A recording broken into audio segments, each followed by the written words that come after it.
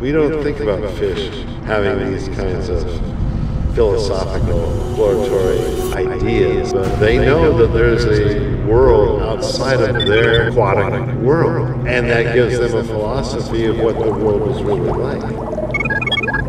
For us to explore the world of submarine life, under the water life, it's almost like going to another universe.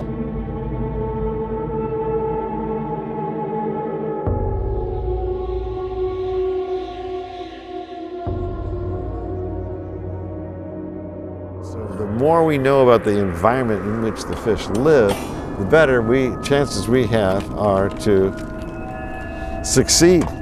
Just as if another species were trying to study us, they would find out what kind of air we breathe, what kind of land we live on. Okay, what we're doing right now is trying to get into the mind of the fish.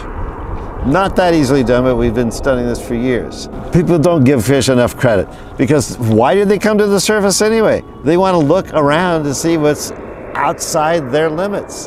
They're not that different than we are.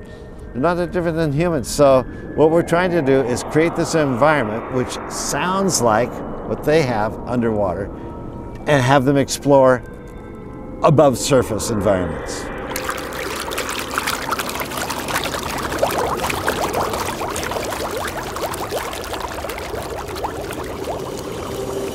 Hello, fish. Be at ease. In your water, there is oxygen.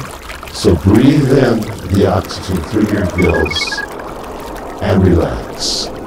Be the serene, tranquil species that you are.